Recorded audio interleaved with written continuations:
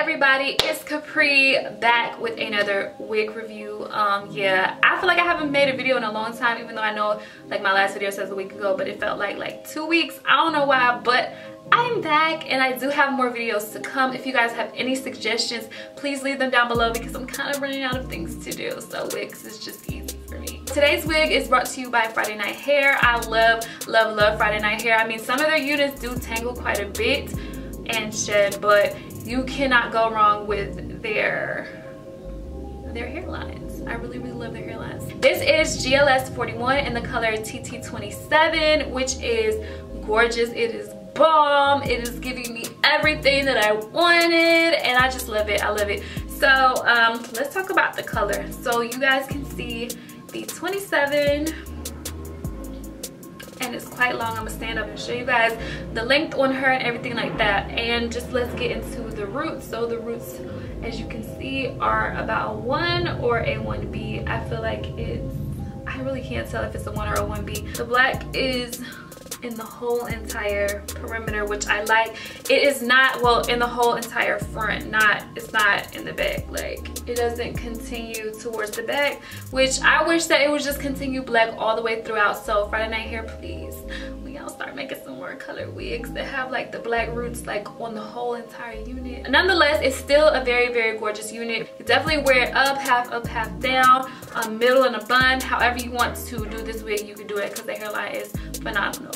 So yes, let's get into the pros and the cons. I'm not trying to make this video extremely long because I know y'all don't want to hear me talk too much. The pros to this hair is I really love the color. I love the density on this hair. It's not too thick and full, but it's also not stringly and straggly like where the hair at, like you see in tracks like everywhere. Like you need a couple more bundles added to that wig, girl. This hair is more on the silkier side, I'd say. I feel like when you wear it a little bit more, it'll be closer to like a very light well, not really yaki, but like it'll look more like really straight relaxed hair. I did not prep this hair for like a middle part or anything, which I usually would do, and like throw some concealer on there.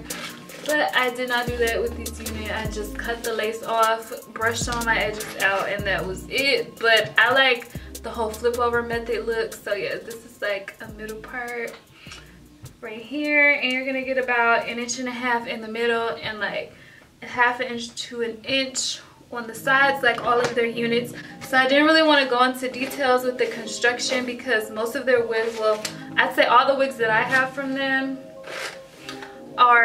they're built the exact same way. It has 2 combs in the front, a comb in the back, as well as adjustable straps. Y'all see, like, just because I changed it, it's tangling. The cons to this hair is just the shedding. Like, the amount of shedding right now, let me pull it out. This is what I have so far.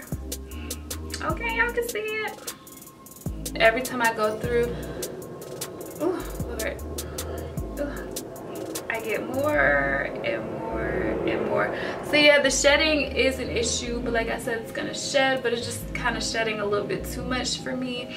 And that's really the only issue that I have with the hair, is the shedding. I think that this cap is definitely smaller head friendly, and yeah, I just really didn't need to adjust the straps, but I do so because I like that extra like security. I'm not about to let you easily snatch my wig off, okay? Gonna put in some work to get this wig off. I really love this unit. It's $49.99 on their website. Thank you guys so much for watching my video. I hope that I have helped you.